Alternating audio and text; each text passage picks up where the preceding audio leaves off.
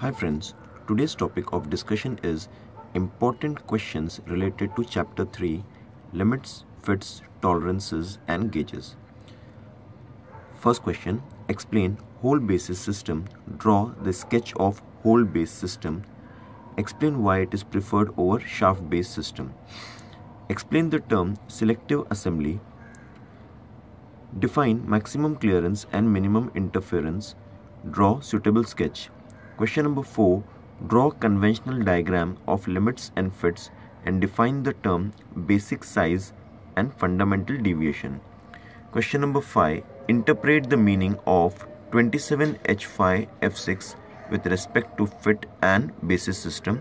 The another question, in place of 27H5F6, it can also be asked 35H8F8. State Taylor's principle of gauge design. Differentiate between whole basis system and shaft basis system. Please like, comment, share and subscribe. Thanks for watching.